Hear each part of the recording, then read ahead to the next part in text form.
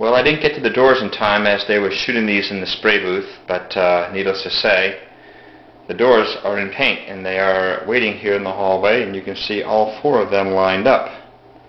And as you saw, the taping was going on as far as getting the jams in the paint and whatnot, and then taped out so that we could shoot the final door, and that's what you see here. So we have door, left-hand rear door, which would be driver's side rear door, passenger side rear door.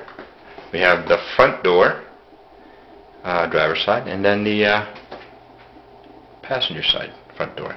And actually behind this is a valance that I did not get in to shoot. That valance right there is the radiator support, and that sits here in the hallway also as well, waiting to be installed back on the vehicle. So that's what you're seeing there, and all this looks really good right now. So needless to say, we're just waiting now for the body to start, and they have brought that in and they're starting to do some body work on what I call the body, or maybe the shell.